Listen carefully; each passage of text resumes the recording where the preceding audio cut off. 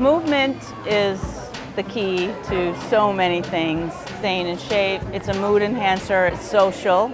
I think movement is the key for everyone. And especially once you're injured, you might think, I gotta chill out, but I think it's even more important once you're injured. Today we're in Birmingham, Alabama at Lakeshore Foundation at an event called Women with Disabilities in Sports to generate collaboration between women from different areas of sport. I think that it's a completely overlooked topic and population, and so I'm hoping that we come out of it with some ideas for how we can increase participation, and I hope I can take some of that back to Atlanta and help with the programming there. This event is very unique because the topic is women. It's not just, sports and physical disability, it's women with disabilities in sport, and I have never been included in something like that. There's not enough knowledge and communication out in the public about our opportunities and what the power of sport can do for all. It's really reassuring to come to some of these events and realize that the problems that I'm trying to solve at home to help foster a new generation of Paralympians coming up through the network, and to know that that's not a one-off, that that's happening in a lot of communities. Now we know we are each other's best advocates and our best support network,